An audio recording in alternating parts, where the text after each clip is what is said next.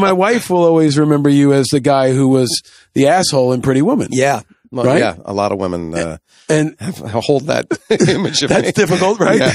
It was a tricky year when that movie came out because I was it fairly as a national presence. I mean, you might have seen me on a commercial, but you wouldn't have known my name.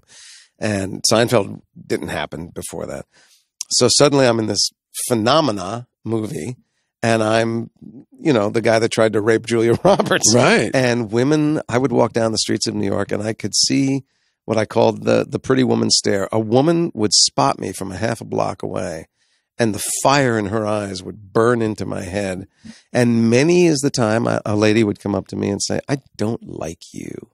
And I had one woman come up and hit me. I had a woman spit at me.